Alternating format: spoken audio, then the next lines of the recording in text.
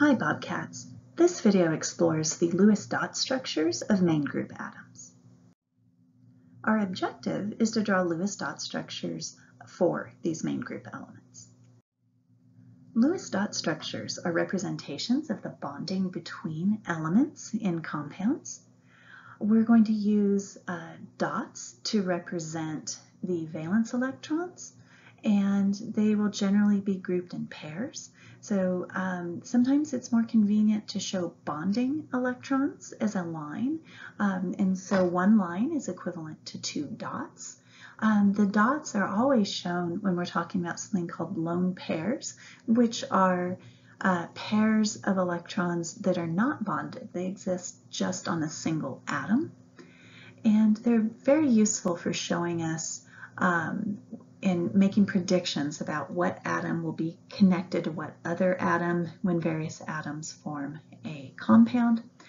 And the whole idea here is based on the octet rule, so it works best for main group elements, as we're going to fill their valence shell with 8 electrons, 2 in the S subshell and 6 in the P subshell. So here's how you would draw the Lewis dot structures for some of these main group atoms. First of all, we have to figure out how many valence electrons they have. For main group elements, the number of valence electrons is equal to the last digit of the group number. You can find aluminum, which is atomic number 13, coincidentally in group number 13. So aluminum has 3 valence electrons, and so we'll take those electrons and draw them, one on each side of aluminum. For carbon, which is in group 14, there are 4 valence electrons, and so we'll draw the electrons as 1 on each side. So we start this process with the valence electrons by putting 1 on each side. At most we can put 2 on a side, but we don't start pairing them up until each side has a single electron. Oxygen is in group number 16, so it has 6 valence electrons. So we can start putting those 6 electrons around the oxygen. Once we've placed 4, we still have to put another 2, and so now we'll have to start pairing them up. So I'll put a pair on the top and a pair over on the right side.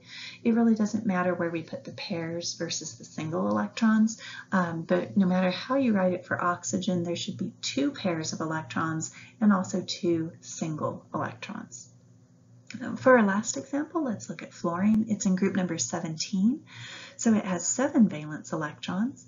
So if we draw these in, we'll have 1, 2, 3, 4, 5, 6, 7. So fluorine will have 3 pairs and 1 single electron.